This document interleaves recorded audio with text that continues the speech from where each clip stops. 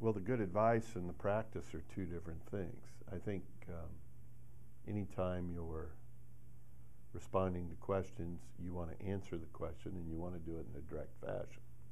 And if you can't, explain that you can't, but be genuine and honest and sincere and authentic, and try not to waste people's time. Try not to disguise or bluff or schmooze a response to a question. But I think you also got to bring a bit of yourself to any answer you give. The advice is always to be succinct and brief and direct.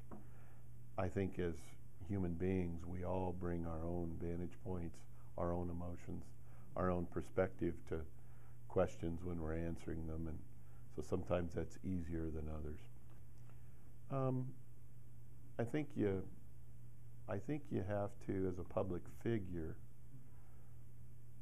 try and respond in a fair and authentic fashion to the questions you get. And you know what I try to do as someone who again has to be sensitive to the fact that I'm not just representing my own persona but something bigger than myself. In this case, as college president, the institution and its faculty and staff, its students, its alumni. I think you know, trying to not bring emotion to those responses,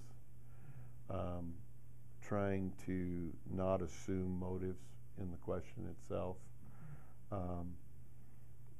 You know, you want to control your responses to your own agenda and your own purpose for being involved in that interview, giving answers to those questions, but you want to do so being authentic and genuine to who's inquiring. So,